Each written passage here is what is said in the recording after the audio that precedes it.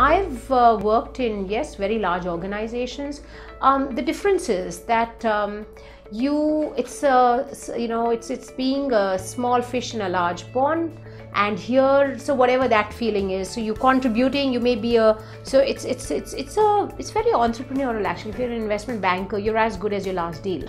So you have to keep generating those revenues and those deals to stay relevant. So in your area, so it's a very small playing field of contribution actually. Because it was my earlier years, like the first 10-15 years, although in my last job I was responsible for investment banking, so there was a larger canvas, but I felt your objective was very limited. It was limited to deal generation, right? So okay, you have X revenue target, you're making sure we are delivering to meet that. Here the canvas is huge, and not for a second we have felt that we are doing anything which is small, new of course, fresh of course, very relevant, very significant.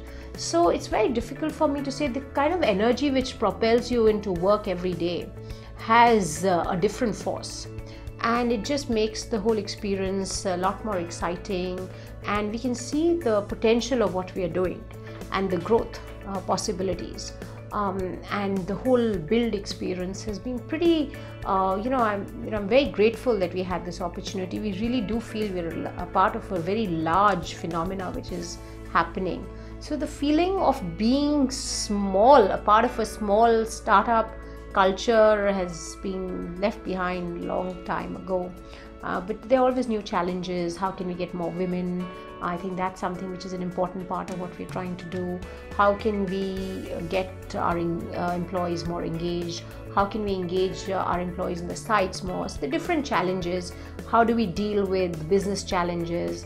So those are things we're always dealing with. So lots of issues every day. But I think we feel pretty, being the largest IPP, just doesn't make us feel like a startup anymore. And I think we're pretty steady with our revenue generation and all of that. So now it is scaling.